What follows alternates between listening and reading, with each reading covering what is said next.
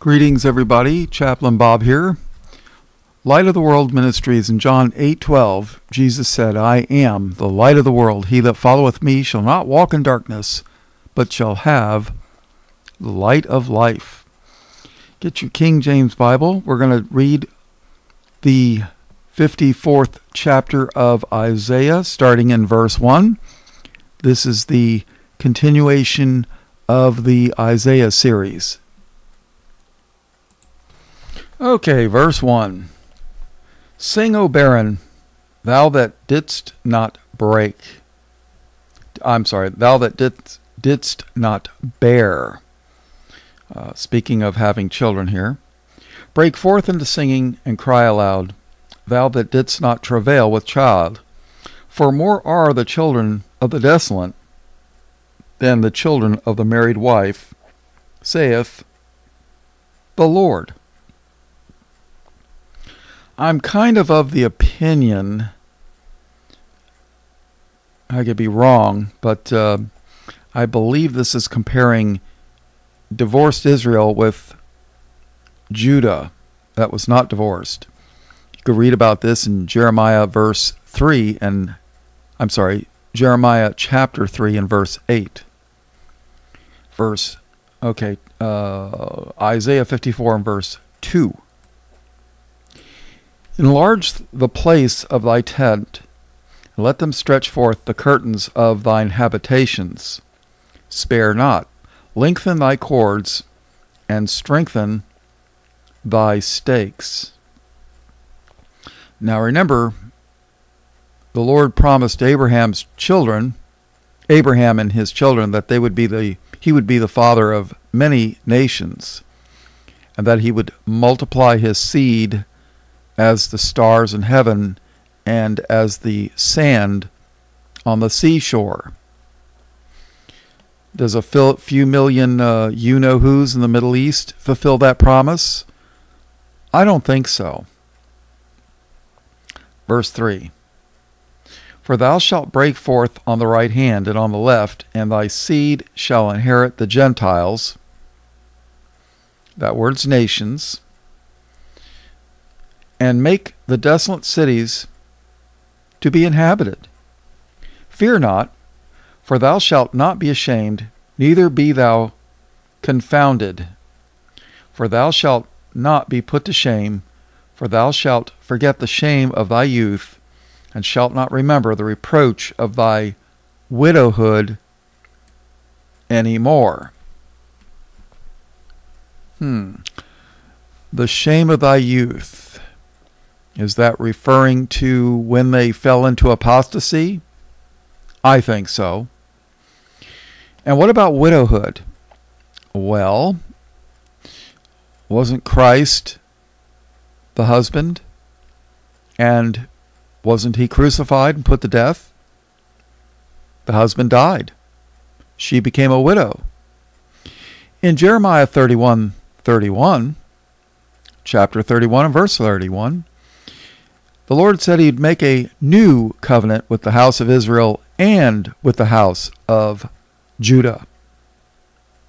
Now remember, when the husband dies, the widow is free to remarry. But then Christ was resurrected on the third day and rose from the dead. Isn't that what the marriage supper of the Lamb is all about? I think so. Now you got to remember, the Bible is the book of Adam via Abraham, Isaac, and Jacob. It's the book of Israel and the love of her husband, which is Christ the King. That's what the Bible's basically all about. And the woman is the church, and the church is the woman. I know the dispensational pre-trib Zio churches, so-called, will argue that, and then they want you to think that there's two brides, but God's not a polygamist. At least I can't find it in Scripture, and they can't find it either. they'll point things, but when you get to the book of Revelation, when it talks about the woman, the bride, and the marriage supper of the Lamb, well, there's only one bride. There's not 2 or 3 or 13. The 12 tribes plus the Gentile bride. That just doesn't happen. So, all right, Isaiah 54 and verse 5. Oh, before we go there, let's take a look at something else. Now, remember in verse 4 it talked about being confounded? Well, 1 Peter 2:6. Wherefore also it is contained in the Scripture, Behold, I lay in Zion a chief cornerstone. And that's what Christ is, right? Elect, precious, and he that believeth on him shall not be confounded. All right, so in Jeremiah 31:31, Behold, the days come, saith the Lord, that I will make a new covenant with the house of Israel and with the house of Judah, not according to the covenant that I made with their fathers in the day that I took them by the hand to bring them out of the land of Egypt, which my covenant they break. Who broke the covenant? They did, not the Lord. Which my covenant they break, although I was an husband unto them, saith the Lord. Verse 33. But this shall be the covenant that I will make with the house of Israel after those days, saith the Lord. I will put my law in their inward parts and write it in their hearts, and will be their God, and they shall be my people. All right, back to Isaiah 54. Verse 5. For thy Maker is thine husband, the Lord of hosts is his name, and thy Redeemer, the Holy One of Israel, the God of the whole earth, shall he be called. Verse 6. For the Lord hath called thee as a woman forsaken and grieved in spirit, and a wife of youth, when thou wast refused, saith thy God. Well, that was Jeremiah 3:8. Verse 7. For a small moment have I forsaken thee, but with great mercies will I gather thee. In a little wrath I hid my face from thee for a moment, but with everlasting kindness will I have mercy on thee, saith the Lord thy Redeemer. For this is as the waters of Noah unto me. For as I have sworn that the waters of Noah should no more go over the earth, so have I sworn that I would not be wroth with thee, nor rebuke thee. For the mountains shall depart, and the hills be removed, but my kindness shall not depart from thee, neither shall the covenant of my peace be removed, saith the Lord, that hath mercy on thee. O thou afflicted, tossed with tempest, and not comforted, behold, I will lay thy stones with fair colors, and lay the foundations with sapphires. Now I believe that this has a reference to New Jerusalem mentioned in Revelation chapter 21. In verse 10 it says, And he carried me away in the Spirit to a great and high mountain, and showed me that great city, the holy Jerusalem, descending out of heaven from God, having the glory of God, and her light was like unto a stone most precious, even like a jasper stone, clear as crystal, and had a wall great and high, and had 12 gates, and at the gate 12 angels, and names written thereon, which are the names of the 12 tribes of the children of Israel. I don't see a 13th Gentile gate there, do you? I can't see it. Let's see. On the east gate, on the east 3 gates, on the north 3 gates, on the south 3 gates, and on the west 3 gates. And the wall of the city had 12 foundations, and in them the name of the 12 apostles of the Lamb. Let's skip down to verse 18. And the building of the wall of it was of jasper, and the city was pure gold like unto clear glass. Now, a lot of people don't know it, but when you take something and align their molecules in a fashion like crystal, you could actually, it becomes clear like glass. Have you ever heard of lead crystal? It's lead. I mean, lead is usually a dark grayish color, but lead crystal is clear. I used to love looking at that stuff when I was in Germany. They had lead crystal. So there's got to be gold crystal. I mean, there's got to be. Star Trek had reference to transparent aluminum. And I believe, I'm not sure, I believe that they've actually done that. Once you crystallize something, the light will pass through it to a certain degree. So, and the city was pure gold like unto clear glass. And the foundations of the wall of the city were garnished with all manner of precious stones. Isn't that what we just read in Isaiah? Let's see, verse 12, and it says, I will make thy windows of agates and thy gates of carbuncles and all thy borders of pleasant stones. Okay, so let's go back to Revelation 21, 19. And the foundation of the wall of the city were garnished with all manner of precious stones. The first foundation was jasper, the second sapphire, the third chalcedony, the fourth an emerald, the fifth sardonyx, the sixth sardius, the seventh chrysolite, the eighth beryl, the ninth topaz, the 10th chrysoprase. Oh boy. You could tell I didn't take geology in college, huh? The 11th a jacinth, the 12th an amethyst. These were the stones for each one of the 12 tribes of Israel. The priest wore a breastplate with these 12 stones on it. So here it is. It's telling you this is for Israel. Verse 21. And the 12 gates were 12 pearls. Every several gate was of one pearl, and the street of the city was pure gold, as it were transparent glass. Remember, the Lord said not to cast your pearls before swine. And the gates were 12 pearls. Verse 22. And I saw no temple therein, for the Lord God Almighty and the Lamb are the temple of it. And the city had no need of the sun, neither of the moon to shine in it, for the glory of God did lighten it. And the Lamb is the light thereof.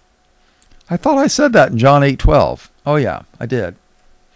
And the nations of them which are saved shall walk in the light of it, and the kings of the earth do bring their glory and honor into it, and the gates of it shall not be shut at all by day, and there shall be no night there, and they shall bring the glory and honor of the nations into it, and there shall in no wise enter into it anything that defileth, neither whatsoever worketh abomination or maketh a lie, but they which are written in the Lamb's book of life.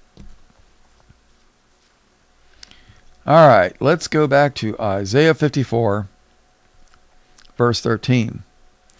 And all thy children shall be taught of the Lord, and the great shall be the peace of thy children.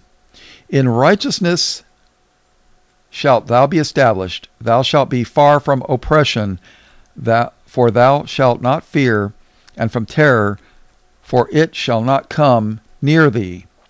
Well, yeah, in the kingdom, that's definitely going to be fulfilled. Behold, they shall surely gather together, but not by me.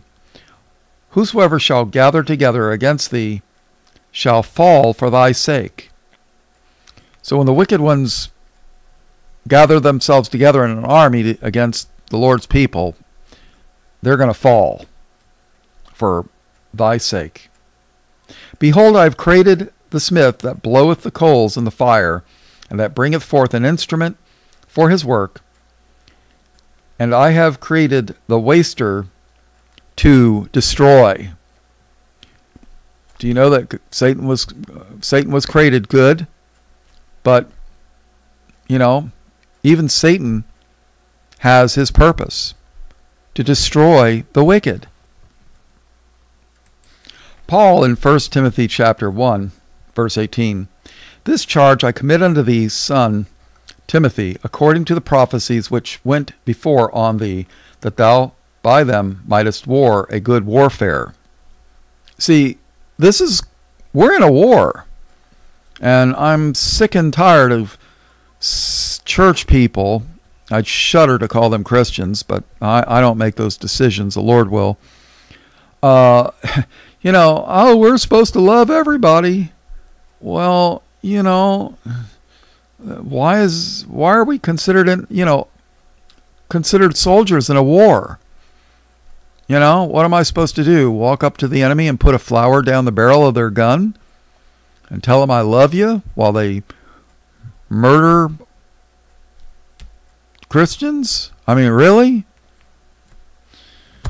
"That thou by them mightest war a good warfare, holding faith and a good conscience, which some having put away concerning faith have made shipwreck, of whom is Hymenaeus and Alexander, whom I have delivered unto Satan, that they may learn not to blaspheme."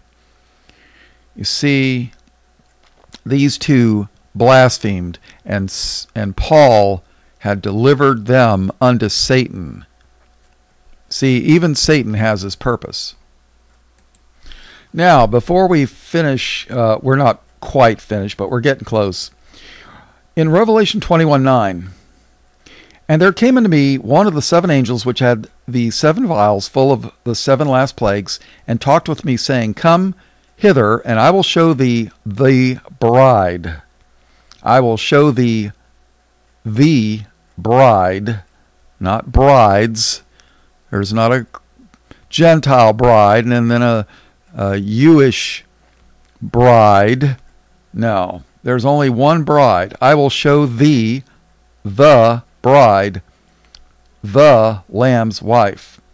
Revelation 22:17, "And the Spirit and the bride say, Come, and let him that heareth say, Come, and let him that is athirst come, and whosoever will, let him take of the water of life freely." You see, it says bride, not brides, plural. No. Now, who is this bride?